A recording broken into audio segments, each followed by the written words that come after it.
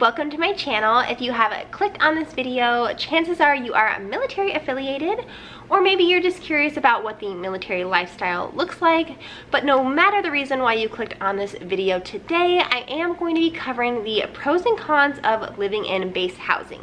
Now, my family and I are living overseas in Guam, and we have been stationed here going on 3 years, and the entire time we've been here, we have lived in base housing. Now, when we got here, we did have the opportunity to choose whether or not we wanted to live out in town or live on base, and we chose on base because it was just easier for us at the time. Now, just know if you are a family PCSing to Guam in the near future, there is a mandatory order in place at the moment to fill capacity of houses on base. So if you are arriving, you will be forced to live on post unless they don't have any openings or they're at that certain percentage for housing. So typically there's plenty of space for 2-bedroom houses and 3-bedroom houses, but 4-bedroom houses are pretty limited. So if you are a bigger family, luck might just be in your favor if you are wanting to live off base. You can also go through your command to try to get a letter to waive living on base, but it can be hit and miss. So just know if you are arriving here soon, it will be mandatory for you to live on base, but just know that not every base is like that. Normally stateside, it is not mandatory to live on base, but here currently it is. So I am still going to cover the pros and cons of living on base. So the first pro is going to be that we don't pay any utilities. Now this means we don't pay any water, we don't pay any trash, and we don't pay any electricity. Now this is fantastic. If you have seen any of my other videos, you've probably seen me talk about the cost of electricity here in Guam. It was already high when we got here 3 years ago, and the prices just continue to rise as the years goes on. People are paying anywhere from $800 to $1,000 for their electricity bills. They're scared to cook on their stoves. They turn off their AC units during the day while they're at work and don't turn them on until they get home, just to save costs anywhere they can, because the money that we are allotted when living off base to cover those utilities, for some people's houses, it's not covering it. That's how expensive it is. So being able to run my AC and keep my house at 68 to 70 daily, and I don't have to worry about coming home to a hot house, is great. Being able to do as many loads of laundry as I want, to run the dishwasher, and just do everything that it takes to survive and run a household, I can do without even having to think of the cost. So that is the first pro in my book. All right, you guys, the next pro that I have for you guys is going to be the sense of security. Now, I don't know about you guys, but me as a spouse, when my husband has deployments underways or even just like duty for the night and I'm home alone, I get paranoid and just like nervous. I grew up someone with like a big house. I'm one of 4 girls and my mom was a stay-at-home mom, so like someone was always home. I'm not used to being home alone and I hate it.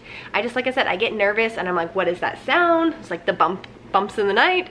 So having the gate is just like I said, it's like a comfort blanket and just an extra sense of security. I can personally speak that we haven't had to deal with any sort of break-ins. We haven't had to deal with any theft living on base. Now, I know every post is different, and I have heard of like stateside kids stealing stuff out of your garage, or you know, like someone driving by. There is a lot of contracted people that do work on base, but for me personally, we've never had to deal with that. I feel safe leaving my front door unlocked. I feel safe leaving my garage open if I'm like home. I don't feel like scared doing that. It is just a sense of security. All right, another pro for you guys is going to be when something breaks, maintenance will come out and fix it. Now, I know this is the case basically anywhere you rent, but because we do fall under the government, we're held to a little bit higher of a standard. Now, that doesn't mean you aren't going to have to fight for getting things fixed sometimes, but we still are held to a standard, and once you get the correct people involved, things do move pretty fast.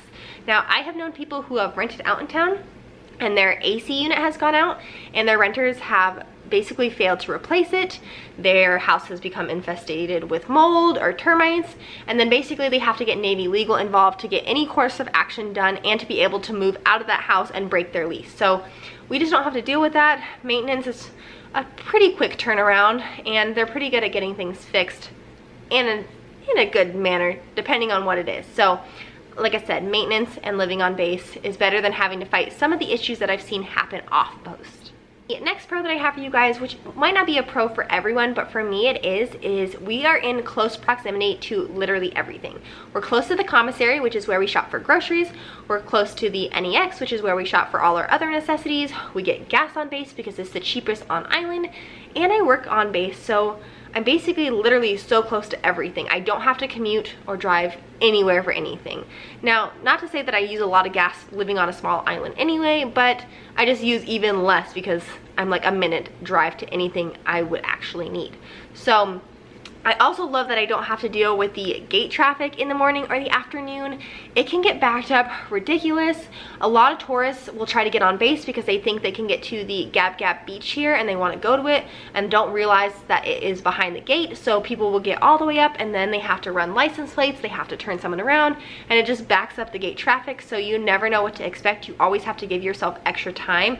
So I'm just glad I don't have to deal with that, mainly for work. So I don't know, close proximity to everything is a plus for me in my book. All right, and the last pro that I want to touch base on definitely has to do with us living here in Guam when it comes to base housing, but that is going to be the relief efforts that they put towards us when it came to Typhoon Mawar. Now, basically 3 weeks post-typhoon, we had power back on, which was really good compared to other people. Out in town, people were out of power for 3 months to 4 months, if not still slowly regaining their power. And even once they got it back, there was still a ton of rolling blackouts. People are still having like random power outages. Once we got ours back, ours has been pretty consistent and we haven't had to deal with the loss of power. So we also got water up and running. We weren't without water. Now it did go down for a little bit because they found E. coli in the water and we had to have like bottled water, but for the most part, our stuff was all back up and running pretty fast. Now, this is, like I said, because we're behind the gate. Once again, I'll say it, we are fall under the government, so things move a little bit faster than out in town. So just keep that in mind if you're coming to Guam.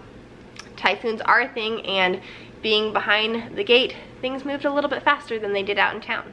All right, moving on to the cons. The first one that I have for you guys is going to be that base housing is not necessarily the most up-to-date. Now, it's not flat out ugly, but like I said, it's not the most highly renovated houses. So definitely living off base, you're going to be able to find something that's a lot nicer and a lot more up-to-date. Being overseas in Guam, we don't get what's called BAH, so typically stateside, you get allotted a certain amount of money to find towards a rental, and it's based off your rank. If your rental unit is less than that allotted amount, you get to pocket the rest. Living overseas in Guam, we don't get that. We get what's called OHA. So basically, they take all your money regardless of how much your rent is. So you don't get to pocket anything. You just get OHA, and then you do get a allotment for your utilities. So, but typically you can find something that is within your OHA that is a lot nicer than living on base.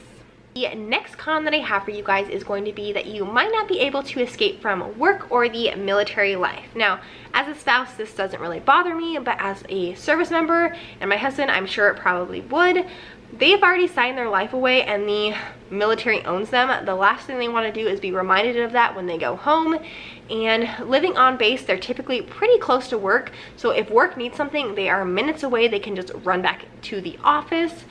They also have colors that goes off every morning at sunrise and every night at sunset that continues to remind you that you are living on base. So if you don't love the lifestyle and you want to be a little bit farther away, that can be a con of living on base. The next con that I have for you guys, and it's one that I necessarily haven't had to deal with, but I have heard people say, and that is kids everywhere. The neighborhood that we live in on base is extremely quiet. Not a lot of our neighbors have children, so I don't really even see them walking down the street, but that is not the case for every single neighborhood.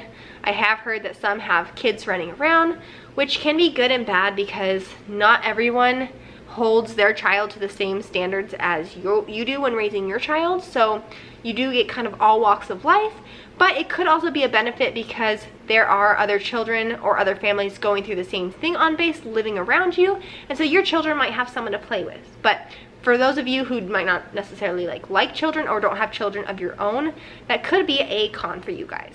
Another con about living in base housing is there are some pretty strict rules. You can't just run around and do whatever you want. It's basically like living under an HOA. They have rules on not being able to work on your car in the driveway. So if you're someone who is like very good with their hands and like into mechanics, they don't want you working on it in your driveway. You can get fined for it. They also are very nitpicky about where you park your car. You are responsible for mowing your own lawn, even though there are empty houses that they do a god-awful job of taking care of. Like, the grass is taller than I am, and they will come and put a notice on your door to tell you to mow your lawn. So if you don't like living under an HOA, base housing probably isn't for you, because like I said, there are some pretty strict rules that can be pretty obnoxious when they're not holding themselves to the same standard. Another con to living on base is it can be pretty hard to get people on base, unlike other bases. Now, stateside, I know when we were stationed out at Bangor, it was pretty easy to get like a friend on base. Basically, I would just show my military ID, and then they would show like their driver's license or what, like their passport, any ID that they had, and I could sponsor them to get on base. Currently, that is not a thing here on Naval Base Guam. They have to have a actual visitor's pass from the visitor center. So you have to go when they are open. They have to give all the proper documentation. They have to run a background check for them to be able to even get on base. So if you ever wanted your friend from out in town to just swing by and stop at your house, that's not going to be the case. It can be like a long, lengthy process to get any sort of visitor. So just know that if you are going to live on base. Another con, and this is for those of you with pets, and it kind of goes back into the strict rules con, and that is none of the houses on base are fenced in. So if you have a pet, there's nowhere to fence them in at. So a lot of people I have seen in the past have tried to make makeshift fences. They are not allowed. You will get fined, or you will get a notice that you have to take it down. So just a little quick con is that if you are someone who is looking for something with a fenced yard, you're not going to find it here on Naval Base Guam. All right, the next con that I have for you guys is going to be one that kind of contradicts one of my pros, and that is going to be centered around maintenance. Now, maintenance overall as a whole, we have thoroughly enjoyed. Every time they come into our house to repair something, they are very respectful, they are quick at getting the job done. But basically, anytime we have something bigger that needs to be repaired, we need government approval. And that gets routed up to our housing manager to get it replaced. And she is awful at doing her job. I'll just tell you right now, I absolutely despise her. I basically have to call her nonstop to get any sort of updates, which she never answers her phone, and she takes forever to get back to us. Or you basically have to go sit in her office to demand to speak with her, because she's always out in the field and she's never in her office. So getting anything fixed is extremely slow if it needs government approval. For example, our AC unit keeps having to get repairs, and multiple maintenance workers have put in a request to get it completely replaced before it actually goes out. And like I said, that was 3 months ago that request was put in, and it still has not been in to get repaired. I have to call daily to get an update, and even then it's just slow. So know that housing is the problem, not maintenance. The other thing is, if you are a dual working household, it can be kind of hard to get maintenance scheduled. They do not work on the weekends, so that is typically the time that me and my husband are off. They don't work unless it's an emergency and they have to come out to your house. The other thing is they don't like to schedule things in the afternoon. So sometimes I'm off at noon, so I try to schedule things like after I get off work.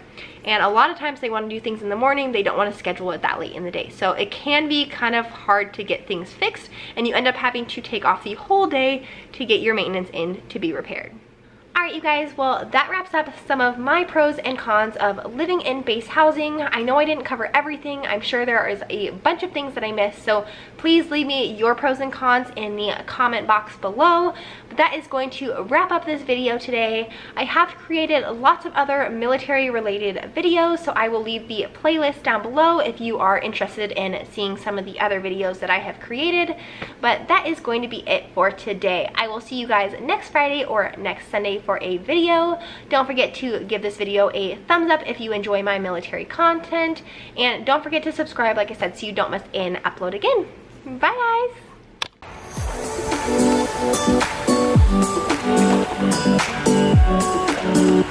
guys!